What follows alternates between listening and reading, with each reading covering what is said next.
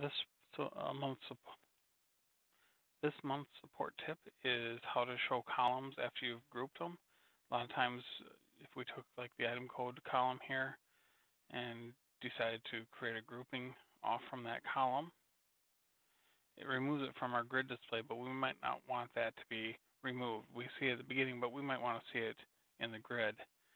All you have to do is go down to your grid preferences at the bottom of the screen and select the show grouped columns, and then your item code in this case would come back and you can expand that and see the column again.